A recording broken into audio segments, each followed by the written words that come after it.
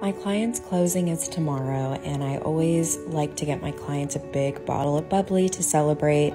I also got them this warm-to-go heated blanket because they have an 8-hour road trip to Arkansas ahead of them. I also got these cute little pockets from Target for $5.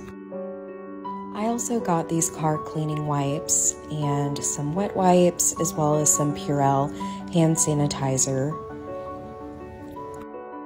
I always love adding a little splash of color to my basket, so I made sure to get some gold tissue paper from Target for $1. I also got this eucalyptus smelling hand soap and shower gel as well from Target.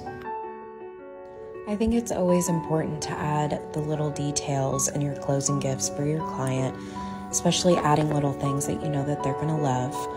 I made sure to get them some beef jerky, cheese sticks, gum, and Tic Tacs, and I even got them some Tums because you never know when you're going to need them. The husband loves trail mix, so I got him some Monster trail mix, as well as some sea salted almonds and some moon cheese.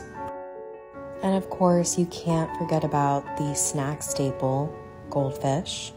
Along with this gift basket, I also got them a $100 gift certificate to one of their favorite restaurants in Arkansas. And there you have it.